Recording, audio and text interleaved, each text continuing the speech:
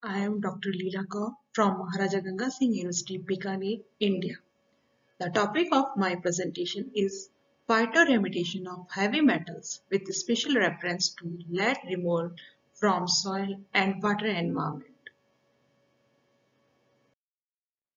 As we know, phytoremediation, it is the treatment of contaminated air, soil or water with the help of plants. It is a developing technology with many advantages and certain limitations. However, this technology is renowned due to clean, green and cost effectiveness features. There are different processes through which plants take up contaminants like accumulation, degradation, extraction, filtration, stabilization and volatilization. Field application of phytoremediation requires in-depth knowledge on type of contaminants, selection of plants, type of medium, as these are the factors which decide efficiency of phytoremediation. There are plants which have high accumulation capacity for contaminants, especially for heavy metals. These are called hyperaccumulators, like duckweed. Duckweed is considered as a model for phytoremediation research as it plays an important role in heavy metal removal from contaminated water. However, we need to understand the mechanism of remediation and selection of duckweed species for a particular contaminant. Detailed studies on hyperaccumulated plants detoxification mechanism would be a progression. The objective of the present study is to provide an overview of the phytoremediation technology with current advancement. It also deals with removal of lead from contaminated soil and water environment. Now comes to experimental.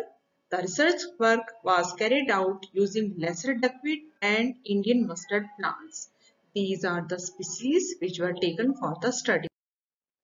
6 grams of lamina minor was taken out of culturing tank and treated with 20 mg per liter of lead, while 20 seeds of Indian mustard were sown in a pot which were further treated with 800 mg per liter of lead.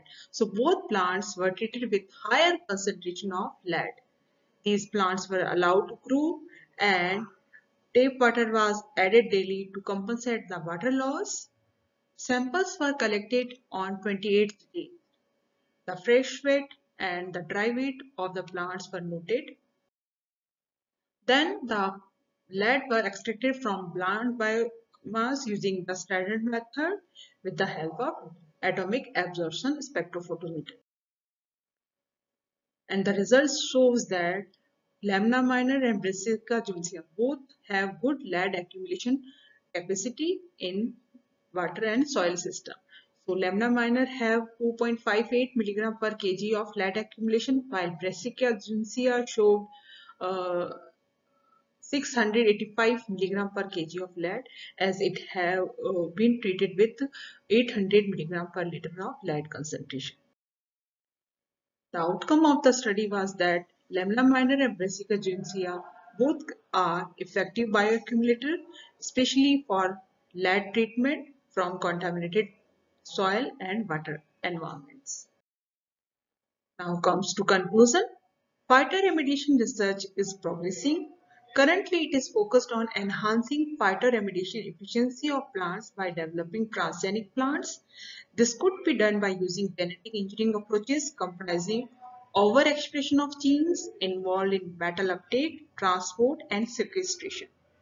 Field application of transgenic plants is very few and need to be increased for its accomplishment. Phytoremediation covers various research fields, hence experts of agricultural science, botany, chemistry, environmental science, genetic engineering, microbiology, molecular biology, plant physiology need to do collaborative research for advancement of knowledge. This is all from my side. Thank you.